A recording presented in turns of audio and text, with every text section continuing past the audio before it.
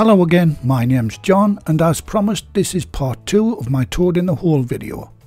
Part 1 was on how to make the roast potatoes that I serve up in this video. So if you want to watch that one first, I'll put a link in the description box below and at the end of this video. And here's a list of the ingredients you'll need if you want to try this one out yourself. Okay, I'll start by preheating the oven to 200 degrees Celsius, that's 395 Fahrenheit or gas mark 6. I'm setting mine to 180 Celsius because my oven is fan assisted and it runs about 20 degrees hotter than indicated on the dial.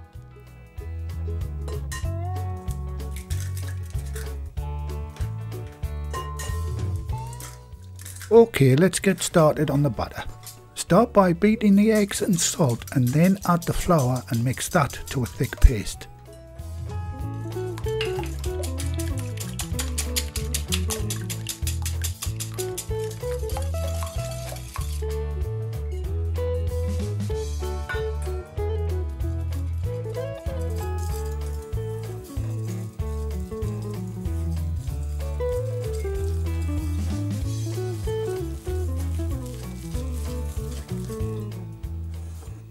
Next job is to add a little of the milk and water to loosen up the mix. This is important. If you add all the liquid at once, it will be difficult to get rid of all the lumps. Once it's smooth and lump free, you can add the rest of the liquid and whisk it for a couple of minutes. You can use a food mixer for this recipe, but follow the same procedure.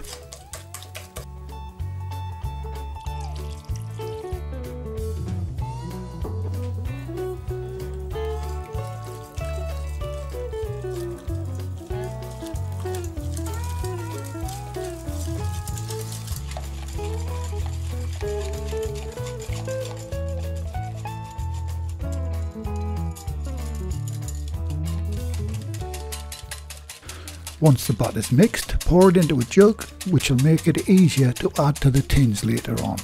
You can make this batter well before you need it. In fact, you can make it the day before if you want and just keep it in the fridge. And when you do come to use it, just give it a good whisk up and that'll revive it.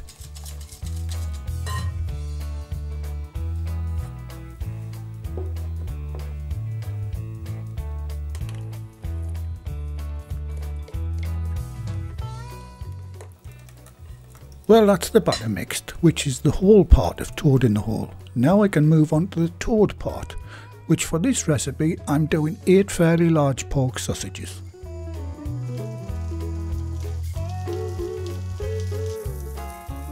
To add some colour, the sausages need to be part cooked, but this step is mainly to get rid of any excess fat, because I'll already be adding 3/4 of an ounce of beef dripping to cook the batter in, as you'll see later on.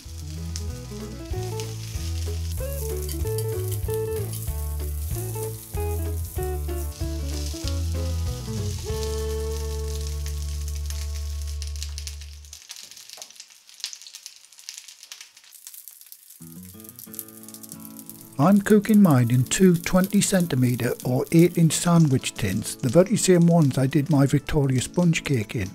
But you can use any tin really, it doesn't have to be 2 tins, you can just use 1 or whatever tins you have available. But try to use non-stick if you can.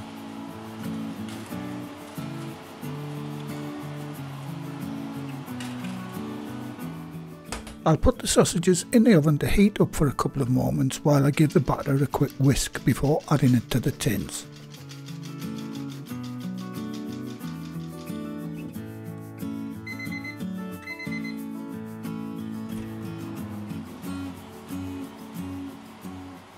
Right, I'll share the batter equally between the 2 tins, then I'll get them into the oven and set the timer for 30 minutes.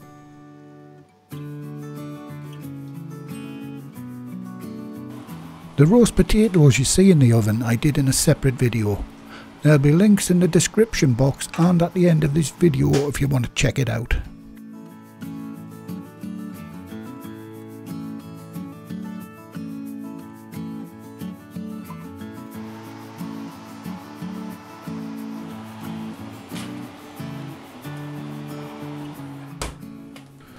Right, while waiting for the toad to cook, I'll just give you an idea on how we would serve this meal from our kitchens at work.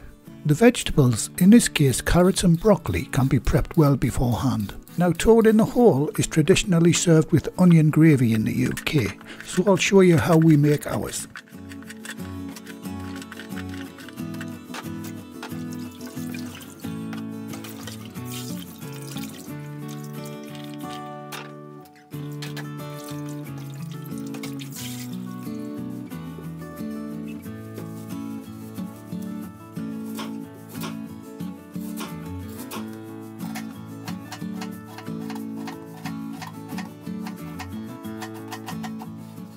Right, for the onion gravy, chop a medium-sized onion whichever way you like, finely, half rings, or what I'm doing is fairly medium-sized diced, and then fry them in a knob of butter until they're almost soft but not quite transparent.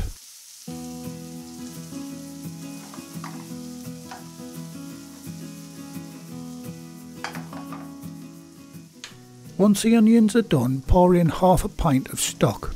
I'm using beef stock I had left from roasting a joint at the weekend, but you can use any stock for this.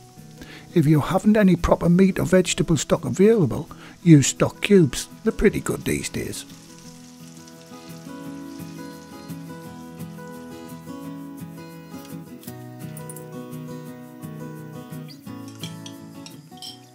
Okay, I'll bring the gravy to a steady boil, ready to thicken it. I'm using corn flour, or you may call that corn starch wherever you're from. In this cup I have a heaped teaspoon of corn flour mixed with 3 tablespoons of cold water. And to thicken this much gravy will take about 6 teaspoons of this mix. Don't add it all at once or it'll be too thick. Just add enough for whatever suits you. Finally finish it off with salt and pepper to taste.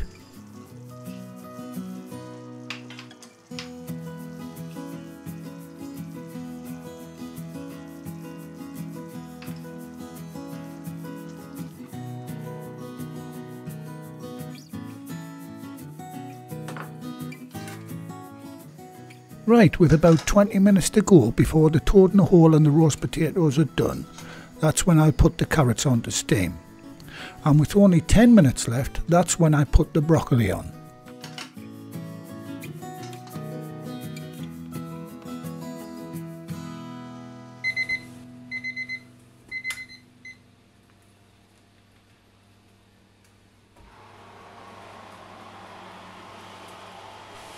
Well, that's everything ready to go. All I have to do now is get it out the oven and start putting this meal together. As you can see, the roast potatoes look great and the Yorkshire pudding is looking well risen and very appetising.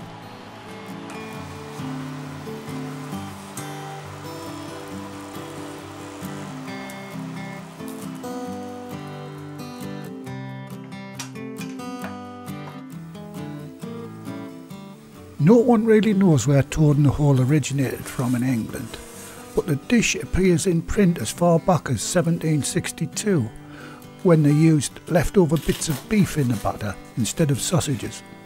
Well, that's about it really, there's nothing more to be said, so I'll just let you watch how we would normally put this meal together.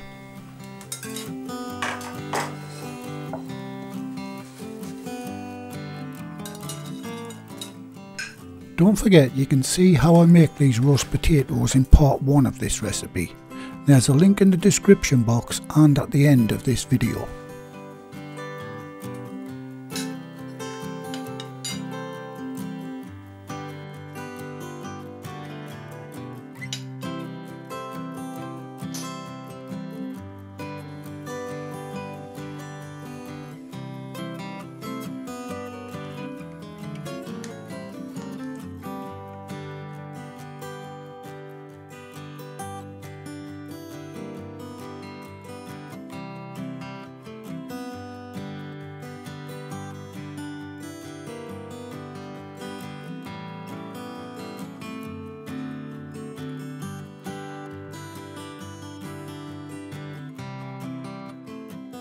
Well, I hope you try this one. It's not that difficult to make as long as you have the timing right, but there's a lot of steps you can prep beforehand with this one.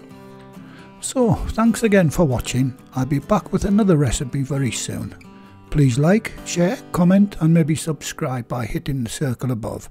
In the meantime, here's some of my other videos you may want to watch. Bye for now.